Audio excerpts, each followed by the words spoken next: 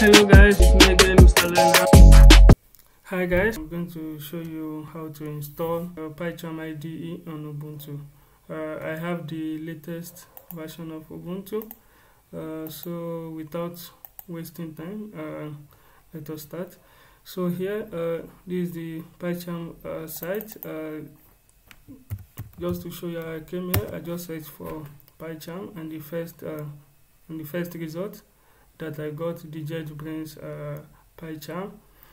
So I go there. I just want to be sure of the version that I need. Click download.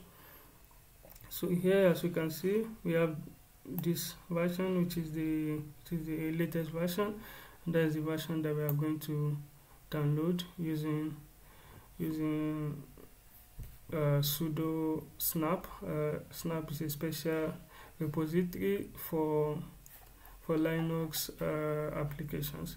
So now we are going to open our terminal, or just click control, just press Control Alternate T. We are going to open it. So now the first step, let's check Python version.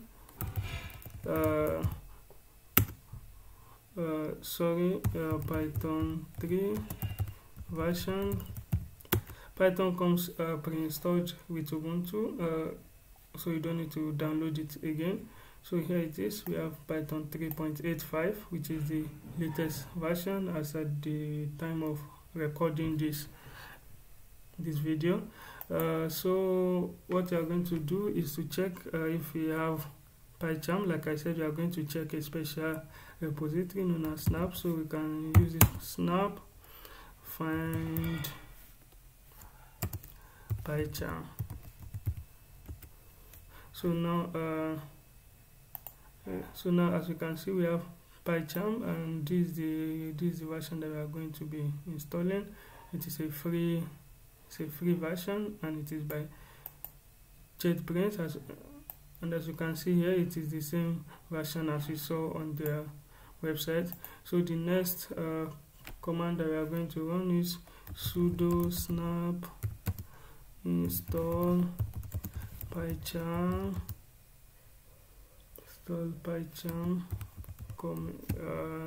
It's the same we use so as not to make any mistake.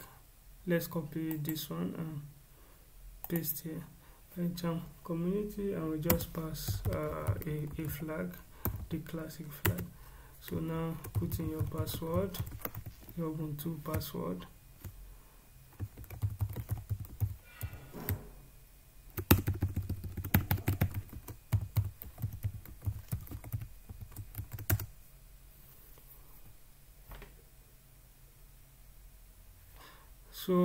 So it says PyCharm community is already installed. This is because I already installed it, but if you run this command, it is going to tell you it is going to install PyCharm, and the result is going to be something like this here.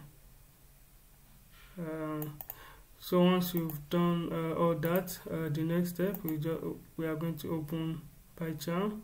You can let's search for it. So you can see it here, or you can just search for it here. So now we are going to wait for PyCharm to launch.